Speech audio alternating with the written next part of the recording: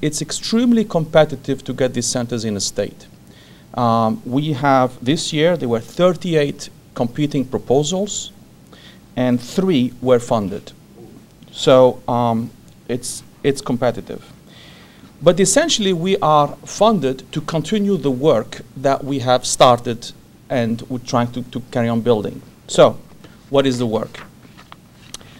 We had, as I said, in the first phase, from 2006 to about now, we've been building this optics center to become a national and a world-class center focused on research in optics. We have received, since 2006 up to today, $23 million in federal funds.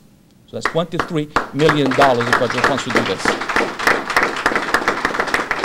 We have strengthened our undergraduate programs, strengthened them. We have created new degree programs, bioengineering, optical engineering. And we have, particularly in physics, in the Department of Physics, the number of students went up by 3-fold in 5 years. Now, that at a time when the number of students in physics in some universities is dropping exponentially. So that is not something to be to ignore.